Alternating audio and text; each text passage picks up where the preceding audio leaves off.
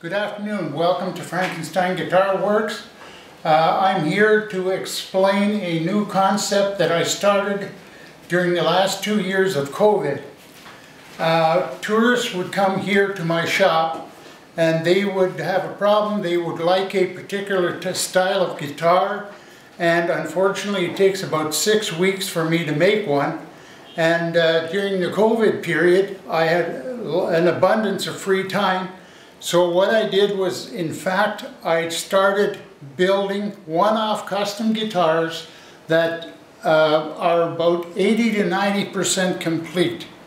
And in most cases now, should a tourist or somebody visiting our beautiful country here come in and want a guitar, I have just about every body style imaginable ready to basically glue the neck on, assemble the hardware and the electronics, and then finish off the guitar. And usually I can hand the brand new guitar to the customer in little as 5 days to 10 days.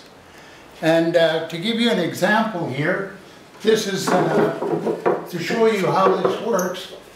This is a body that is ready for final sanding and polishing. And all that's required is to glue the neck in, put the hardware in, set it up, and I can deliver it. So this is the idea. That you'll notice that every one of these has a tag on it and a number.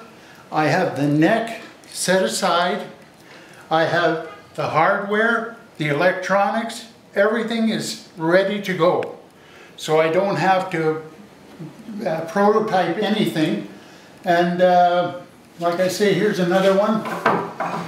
I'll give you a demonstration of different body style. This is a Telecaster made out of western red cedar with binding and everything, and all it needs is to be polished, glue the neck in, and away we go.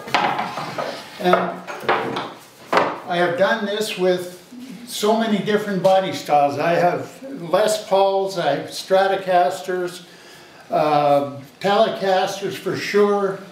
Here on the end I've got a beautiful seafoam green Jazzmaster that again, all it needs is water sanding and polishing, glue the neck in, put the hardware in, and the customer can take it home with them.